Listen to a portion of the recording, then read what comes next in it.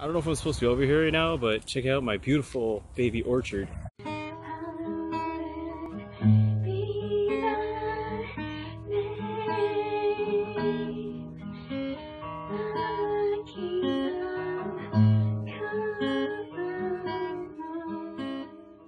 This here is a really old pie cherry, sour cherry tree.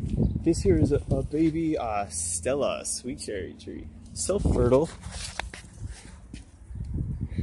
Compost pit. This here is the main orchard, and everything you see in a tomato cage is a baby pawpaw. I've got like maybe 5 or 6 different varieties. Got 1, 2, 3, 4, 5, 6, 7, 8, 9, 10, 11, wait, 1, 2, 3, 4, 5, 6, 7, 8, 9, 10, 11, 12. 12 of them. 12 baby pawpaws that made it through the winter again. And also have goji berry.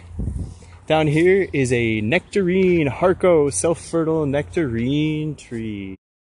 These over here, I wasn't sure how they did. I had a theory that their roots grew like crazy last year because they got very little foliage at all. These are Chicago hardy fig trees, 2 of them. And they're actually a Mediterranean variety or Greek variety. And then I got male and female. I got kiwi. Anna and Meader are kiwi vines. And I got the 2 fig trees. But check out how much they grow. This is them. I mean, they were like nothing last year. So their roots must have really developed in the shade. My shrubs are out of control.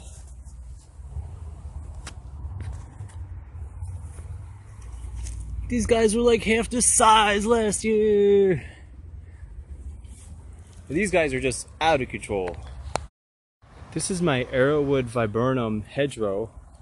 And when it comes to invasive vines like wild grape or whatever the hell this shit is, sometimes it's better not to cut it, but to actually let it grow a little bit and then flip it over on itself. Because if you cut it, it's just going to branch out and come out more.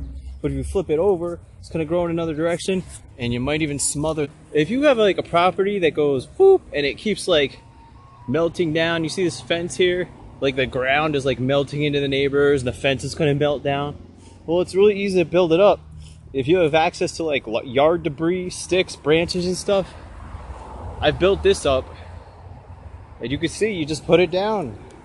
It kills weeds and builds up your ground. The easiest way to weed a garden is to mulch with a capital M. When they say 4 to 6 inches of mulch, put down 4 to 6 inches of mulch. Wood chips maybe, but then there's nothing like a good old hoe.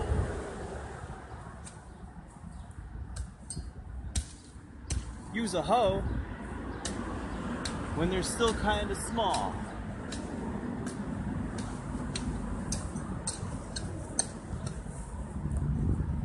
And with most plants, this works on dandelions, little baby oak trees, whatever. Thistles. Keep your old hoe good and sharp, and she'll take care of you. For wider areas, a nice metal rake works good.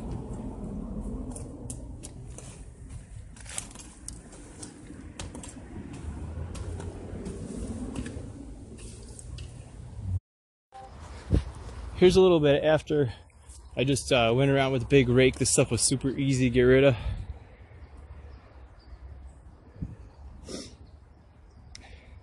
You see these little yellow flowery plants? I'm pretty sure those are some kind of like wild columbine. Or at least their leaves look similar to columbine.